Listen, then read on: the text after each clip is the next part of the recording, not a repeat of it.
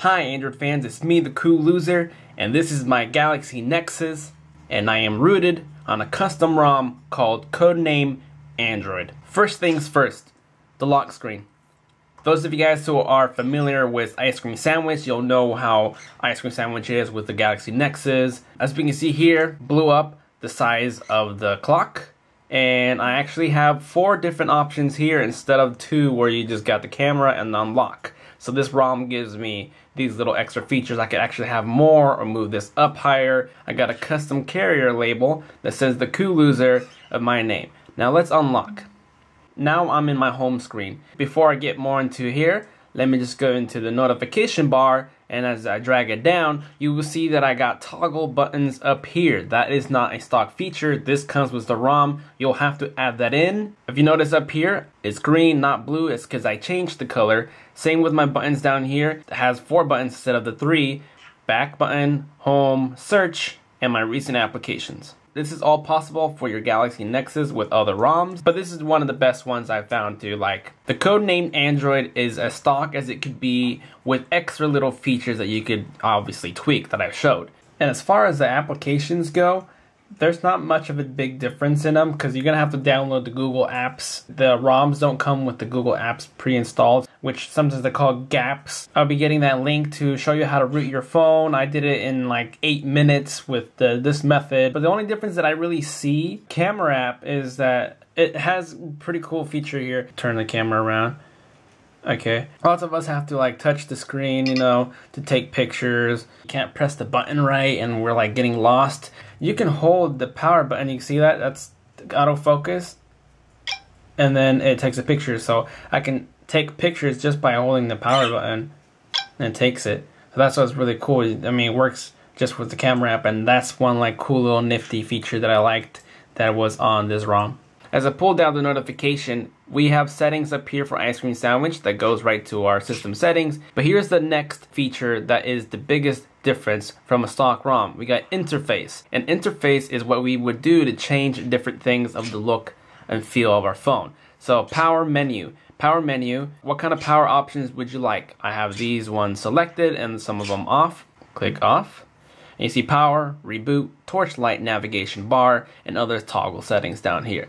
Those are all because the way I have it set here. If I want to do show airplane mode, now there's airplane mode right there. Now another cool feature, those of you guys who want to remove this little thing right here, because you know if we get into the applications, it's not full screen until certain apps that might be able to hide it. But this is really cool. What I liked about it is hide the notification bar. Let's click on that and you see that it's hidden, and now I'm fully full screen. But how do I go back now? The sucky part is you have to hold down, and you can use these buttons up here to go back. And there you go. You can bring it back anytime, just click and like that, so you got your buttons back. Now next, status bar setting, notification widget. This is where you would come into show power widget. So up here, we see these little power widgets. Uncheck that. No more power widgets. This is what you see normally on your Galaxy Nexus. Favorite features that I like because I can turn off and on features from here. Love it. Indicator colors, so you can customize a little bit more on it. But what I like about these toggle buttons, if I want to like go into my Wi-Fi settings, just hold on it and it'll go into the Wi-Fi settings. And let's go into my GPS, and it jumps right into my GPS stuff. Let's go back. Now look at my battery bar up here. Click on that. And then you see battery icon style, text only, like if I don't want an icon, and it just says 63%. Or I want icon with centered text, circle mod. And now I got circle mod right there. Battery bar options. Now say you don't want even a notification there, there's an option here to set a battery bar where you can just have a little bar battery and it starts dying. Like imagine this line right here being your battery bar. And as soon as it starts dying, it'll be small. Obviously, it'll be like black there, and it'll get different colors as it dies. Let's click back. Clock widget. Now, let's say you don't like the traditional clock on the very right side. You can do a centered clock. So now the clock is in the middle. Do you want the PM, AM? No, yes. There's no. Keep it on small. And then change the clock color. Let's change it to red. And there's the red color for the clock now. Here's the lock screen, what you saw. Number of targets. This area will let you know how many do you want, because you guys know if I turn my screen off, I got these 4 options right here. Now if I wanted to get more options, there's 6 and even 8. Custom targets. Let's customize, saying what do you want it to be. This is where you would set it up. Custom SMS app and sound toggle for the camera. Lock screen layout.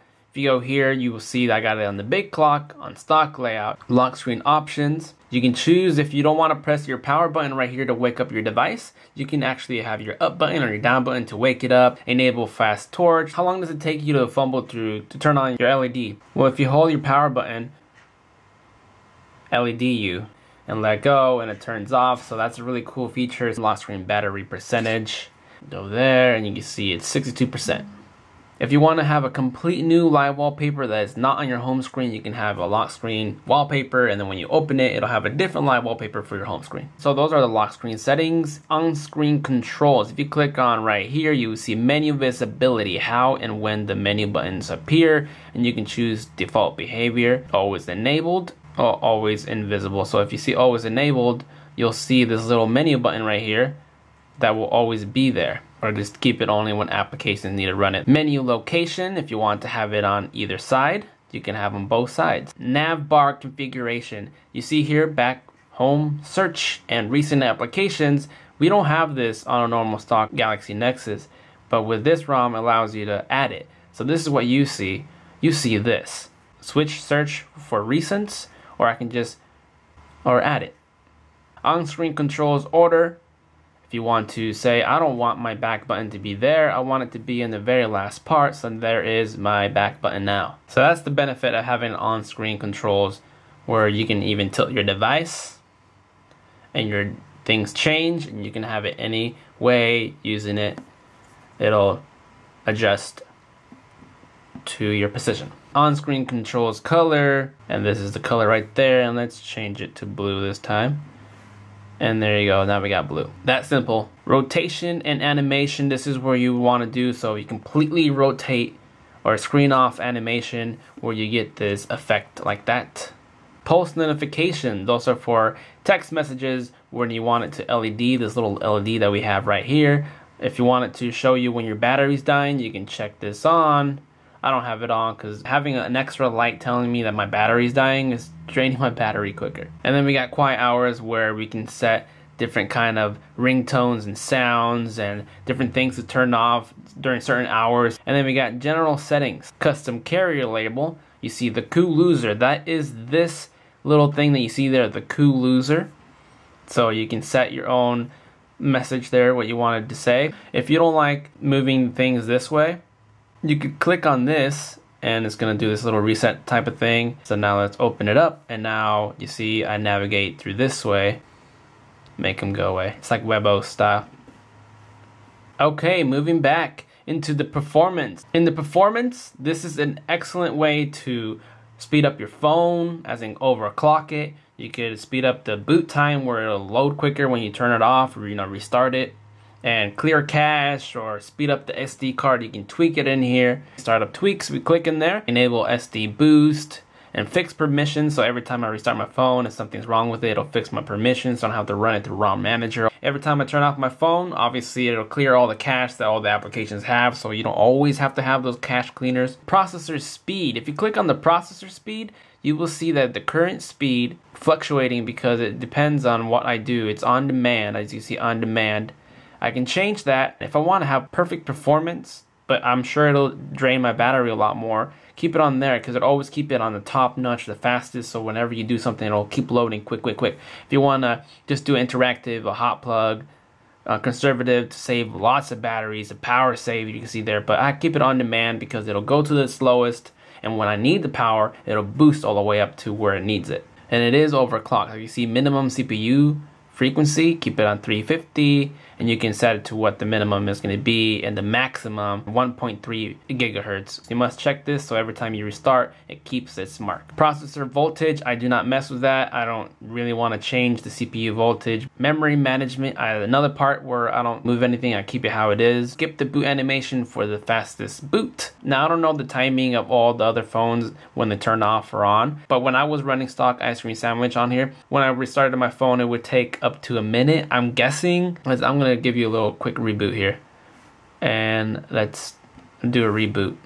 So rebooting means, you know, it's just restarting the phone. A lot of people think rebooting means like some kind of like factory reset. No. So it's off. And just imagine I just turn on the power right now. Just to show you that I'm not speeding the video. That this is the speed it's going to have. So probably now like 8-10 seconds already. And some of you guys' phones I know out there are pretty quick. And there you go. I'm now back on my phone. So that's how long it takes. I skip the boot animation and I can go into it and do my thing. So that's where you would do it to disable that. Proceed with caution. Let's go back now. This is where your launcher stuff is going to be. You can change your home screens. On the stock ice cream sandwich, you can't change or add more screens to it. If you don't want to have extra applications and just keep what this comes with, these applications work good with the ROM to save battery and with performance. You could add up to 7. Enable persistent search bar, which means if I go out here, I don't have a search bar up there anymore. A lot of you guys have it, and I took it off by selecting this off. But if I turn it back on, let's go into the home screen, and you will see the persistent search bar, so it's always going to be there, and I can just press search. I turn it off because I've had it forever and I really didn't use it, so I just want the whole full screen now, and the apps can go further in widgets. Transition effect, as scrolling through the screen, you can see I got the tablet effect where I'm scrolling through it. Scroll wallpaper, so the wallpaper can move. Show desktop divider, which is this little divider right here. You can turn that off if you would like. Let's check that and let's go home, and you see no more line. So those are all the settings right there for the home screen. You go to the drawer, transition effect, change the effects there. You will see that you got standard tablet, zoom in, rotate, rotate down, cube in, and stack, the card stack. That's what normal Android has. But then we go into general, auto rotate screen, so that you have the ability to rotate your screen just like that. A lot of us can't do that, and you can see the indicator down there. Pretty cool. And I want to show you just the other piece right here where I hide the navigation bar. Watch, and you got the full screen. I like that. I do kind of miss the off-screen buttons right here because I'd be able to click real quick and I got the full screen. But you know, you can hide that whenever you want if you want to do it this way. So yeah, this is basically the most stock custom ROM there is, with this little section that lets you tweak little things, the performance and the user experience on this ROM. I see it working really fast. I mean, it's not the best, it's a dual core phone, so it's not like all those quad cores. It's not the fastest phone, I'm not saying that. I don't get forced closes. It just does everything I want it to do, so I don't have to be worried and be like, oh my god, it's not gonna work. I don't get no problems. The battery power for this is excellent. I get better battery percentage on this phone than any of my other phones. My Nexus 1 and my Nexus S, this being rooted and the way I use it saves me even more battery than my other devices, and this is even a bigger screen and it's faster. Let's go into battery, and we go into battery, we say 56%, and I've been on 4 hours and 22 minutes, which you see 71% usage, and click onto that and we'll see how long it's been. So 2 hours and 10 minutes I've been on and screen time, so it's showing you completely screen time of how long it's been. This will always be your #1 battery waster. I've been up to 6 hours of usage on this before my phone completely died. I think I saved some pictures, and the best I got on like light use, 1 day, 1 hour. So that's 25 hours, guys, that I got a battery usage on this phone. For sure, I get more than 8 hours of use on this when I'm using it really heavy. Keep all my settings at how it is right now, and I keep it on, right now I have it low because for my camera to pick up the quality better, but I keep it on automatic so my screen will dim up and down on its own. So yeah guys, this is the ROM, Codename Android, and I have to say that I've loved it. Everything is stock feeling, looking, just with these little extra tweaks. A little disclaimer before you guys go on flashing different ROMs, changing different things, rooting attempts. If you guys fail to, you know, get it working, please don't blame me. I'm just showing you the capabilities of Android. So flash at your own risk, and I hope you guys enjoy my videos. If you're new to this video, go check out my channel. I have lots of applications and games of the top 10 games and apps that I do 2 videos every week on Mondays and Thursdays. Go check it out, subscribe, we'll spread the word, the cool loser. And those of you guys who are big followers, I'm about to reach my 20,000 subscribers. Those of you guys who are still here, I love you guys all, and I shall see you guys next time. Later.